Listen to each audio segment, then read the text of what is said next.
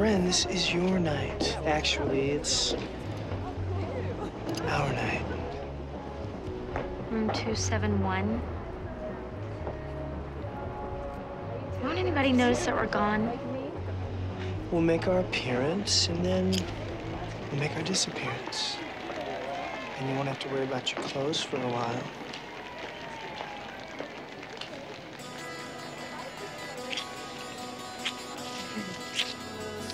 What do you say, 15 more minutes and we make our exit? Dylan, I'm a little nervous. Bren, don't be. Everything's gonna be great. Yeah, well, that's what you keep on saying. Look, it's just that we've been building it up for so long. And it's not that I'm not ready. Believe me, I am. What are you trying to say?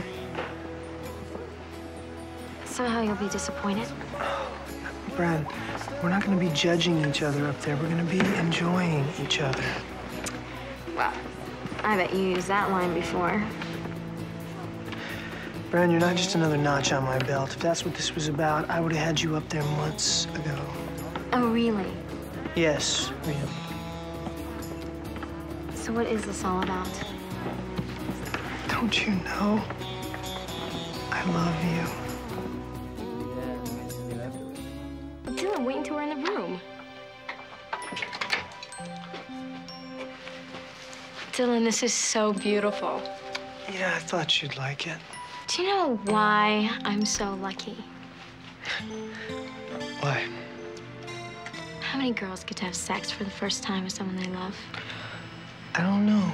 I've never really taken an opinion poll.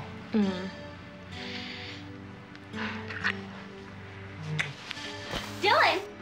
Dylan, stop! Put me down! I'm sorry. I just can't control myself. Well, don't fight it. We are in the room. We certainly are.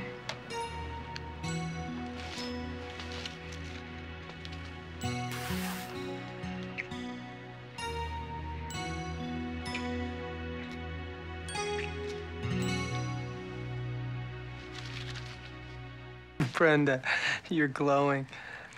Yeah, well, you have a goofy grin all over your face, and you better wipe it off, otherwise people will talk. So let him.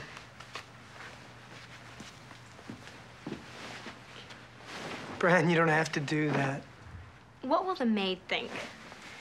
They will think that two people had a very, very good time here tonight.